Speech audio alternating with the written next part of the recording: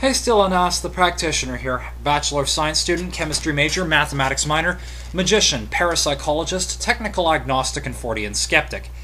I myself am actually with you on this one about the about the whole convoluted myths pertaining to paganism and God and all that. There is, however, one small problem with the concept of rather than trying to deal with all these things, wouldn't the easiest explanation be that there is no God, and that it happened naturally, and that magic is nothing more than people's imagination. In terms of trying to explain their myths like any other myth, I think you and I can both agree that most of these religions, scratch that, all these religions, are probably completely out in terms of, I think we can pretty well dismiss them all. However, there is one small problem when it comes to dealing with the issue of a God altogether. And this is why I'm an agnostic as opposed to an atheist or a Christian. I've kind of flipped back. I drifted out of Christianity, drifted to atheism, drifted back to agnosticism, largely for this reason. In a recent documentary done by BBC Horizons called Parallel Universes, there was a great elaborate amount of talk about a new successor to string theory called M theory. And anyway, this is supposed to be proven by the Large Hadron Collider, which is supposed to be flipped on this August, according to another major news source. But in part 5 of the episode, one of the things that they talk about is that the mathematics, one of the mathematical extrapolations which comes out of M theory, is that apparently it is physically possible to artificially create a universe. Now, what this does is, I want to make this perfectly clear. If it is physically possible for a sentient being to artificially create a universe by merging two membranes together,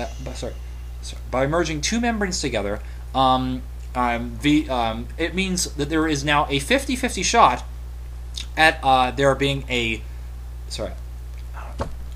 It means that there is now a 50-50 shot about there being a creator in our universe, a creator of our universe. That creator, of course, would have no effect whatsoever. A la the deist god that Martin Gardner kind of believes in to a certain extent.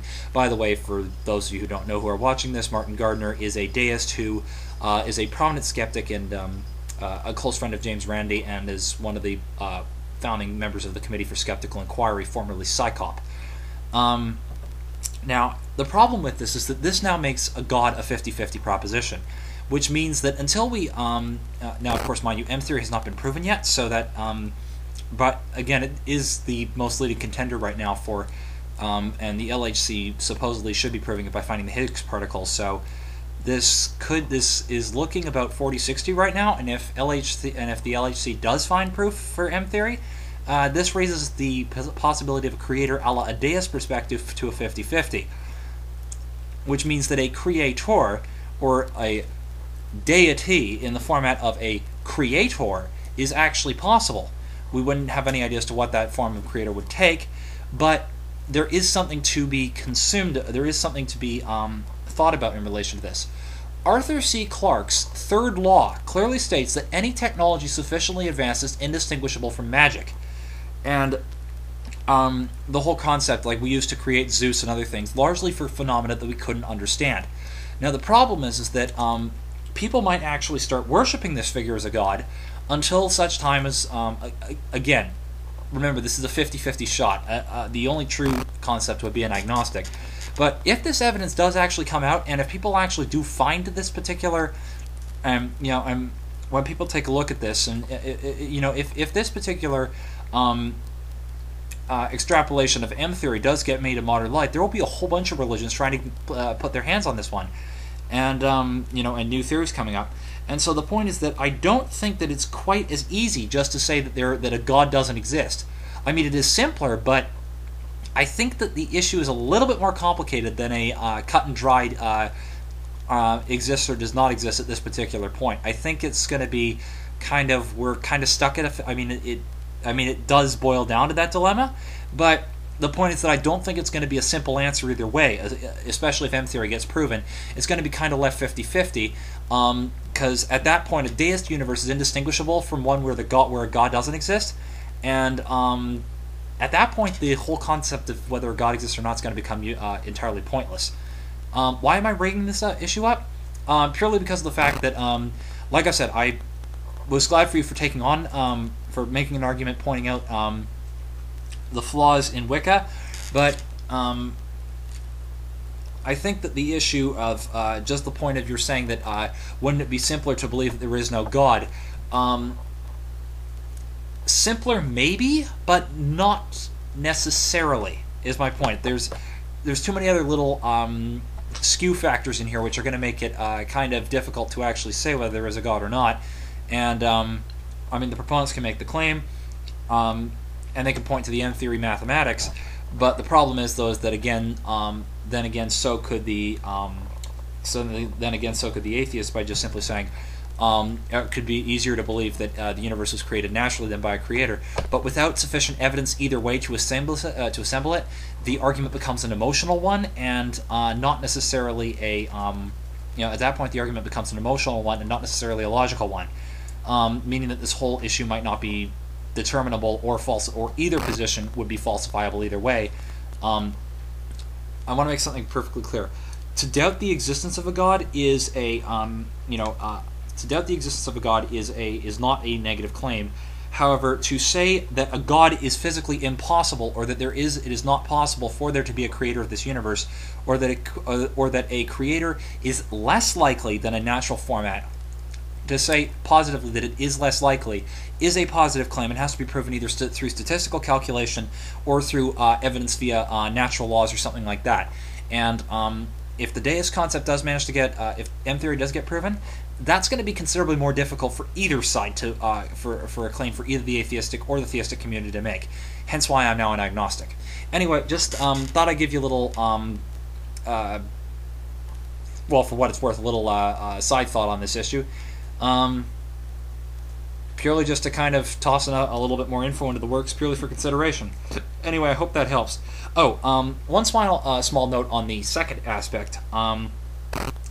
Saying that magic is just a part of their imagination and the power of prayer. That is a separate issue altogether, and to categorize that just to their religion, saying that's just just to say, wouldn't it be easier to believe that it's all just their imagination? That may not be quite the case. To be fair, what it probably would be more appropriate to say would be something like, isn't it possible that it's just a lot of coincidence and you're incorrectly inferring it? To say something is purely in somebody's imagination, it's kind of implying that they're not necessarily in touch with reality. On the other hand, to say that they may be making a logical error would be more appropriate. It kind of implies an ad hominem. It's not direct, but it kind of implies one. So just to, kind of stay away from stuff like that, I called Captain Awesome on a couple of his videos for having pulled that sort of shtick. And yes, he is there to make fun of people, but his making fun of people is really not helping the atheistic or agnostic cause. Either one, the cause of reason. Anyway, that's a side note. The second issue is their prayer, as opposed to any other religious form of prayer, having a marked effect in any way that could be, albeit small or even big, that could be measured as being beyond, say, chance levels. And the issue, I think, as to where we have to look for this is to the results of psychokinesis experiments, so-called PK. And by PK I mean micropsychokinesis in this particular case, random number generator work.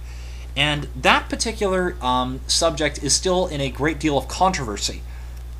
Note that I just said it's in a great deal of controversy. I'm not a proponent or a I am somewhat skeptical of the psi phenomena, but there are a few issues which are unfortunately, again, boggling the issue, which are complicating the issue, which again don't make a purely skeptical standpoint as traditionally stated, saying there's nothing there, or a proponent's position either as being either one more or less likely. Again, like I said, there are more issues like experimenter effects in the format of experimenter expectancy effects, experimenter biases, and other things like that, which may be playing into it, which are suffering difficulties between proponents and skeptics for replication and the like, which need to be addressed before we can consider this outright. Anyway, That's just my thoughts. Toodles.